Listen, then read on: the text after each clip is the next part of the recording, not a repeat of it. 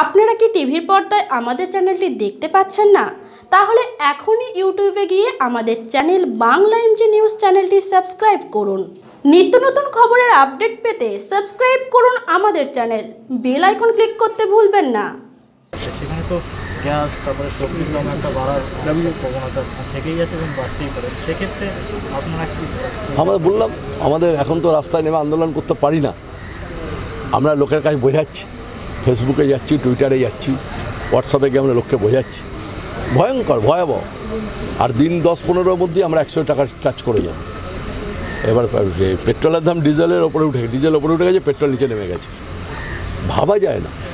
সারা world মার্কেটে কিন্তু নাম জানেন তো, একদম সারা পৃথিবীতে 100 বছরের নিচে যে দাম হওয়া উচিত ছিল, 100 বছরের তলায় তার দাম নেমে গেছে।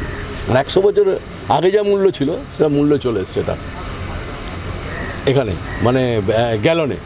তারপরেও কি দাম প্রতিদিন বাড়ছে কেন বুঝতে পারছি না।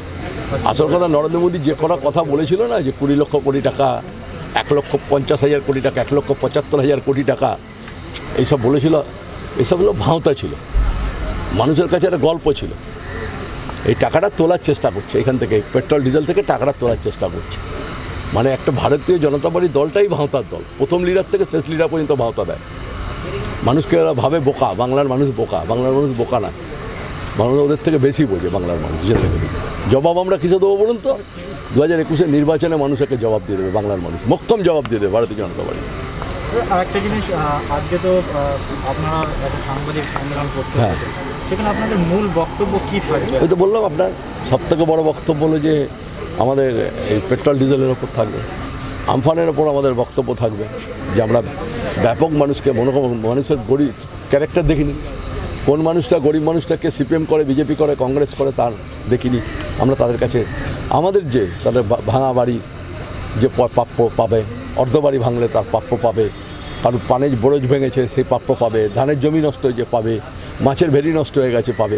মুখ্যমন্ত্রী অগাধ, দুহাত তুলে মুখ্যমন্ত্রী কল্পতরুর মতো টাকা দিয়ে যাচ্ছে, দুহাত তুলে। এই অর্থনৈতিক অবস্থার দুরবস্থার মধ্যেও মুখ্যমন্ত্রী চালাচ্ছেন বাংলাকে। ভারতবর্ষের কোনো মুখ্যমন্ত্রীর ক্ষমতা নেই। ভারতবর্ষের অন্যান্য মুখ্যমন্ত্রী হলে ছেড়ে কবে পালিয়ে যেত তারা। অত্যন্ত বলবো তো গর্বিত কাজ। বিধাননগর পৌর নিগমে কর্মচারী অ্যাসোসিয়েশন যে উদ্যোগ নিল, তাদের সাধুবাদ দিয়ে আমি অভিনন্দন দিয়ে ছোট করব না, বলে এই কাজকে কন্টিনিউ করতে হবে। আমরা মুখ্যমন্ত্রীকে একাংশ সাহায্য যদি করতে পারি, আমি নিজেকে ধন্য মনে করি। যে মুখ্যমন্ত্রীর যে প্রচেষ্টা, যে রক্তদান চারিদিকে আমাদের, মানে সারা বাংলা জুড়ে আমাদের রক্তদান শিবির করছে তৃণমূল কংগ্রেসের কর্মীরা, অক্লান্ত পরিশ্রম করছে, তার থেকে কেউ বিচ্যুত নেই। সব পাড়ায় পাড়ায় দেখুন, পাড়ায় পাড়ায় সব হচ্ছে। যারা আমাদের সমালোচনা করে, যারা ক্রিটিসাইজ করে, তারা এরকম একটা ডেভেলপমেন্ট করুক না, একটা কাজ করুক না, কিছু রক্তদান করুক না, শুধু সমালোচনা করা। আমি বলেছি, কুৎসা যদি কেউ রটায়, কেউ যদি গালাগালি করে, আমরা কিন্তু পাল্টা গালাগালি দিয়ে তার জবাব দেবো না, আমরা উন্নয়ন দিয়ে তার জবাব দেবো। আমরা উন্নয়নমুখী, মনে রাখবেন, আমাদের দলটা তৃণমূল কংগ্রেস উন্নয়নমুখী। অভিভাবকের নাম মমতা বন্দ্যোপাধ্যায়, তিনি আমাদের শিখিয়েছেন গালাগালি দিলেই উন্নয়নের কথা বলবে তোমরা।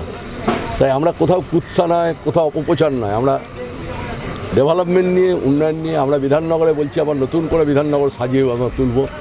সুজিত অসুস্থ হয়েছে, সুজিত খুব শীঘ্রই আমাদের মধ্যে আবার সুজিত চলে আসবে। আমরা কোভিডকে জয় করতে হবে। মমতা বন্দ্যোপাধ্যায় একাধারে কোভিডের বিরুদ্ধে লড়াই করতে হচ্ছে, মমতা বন্দ্যোপাধ্যায় একাধারে আমফানের বিরুদ্ধে লড়াই করতে হচ্ছে।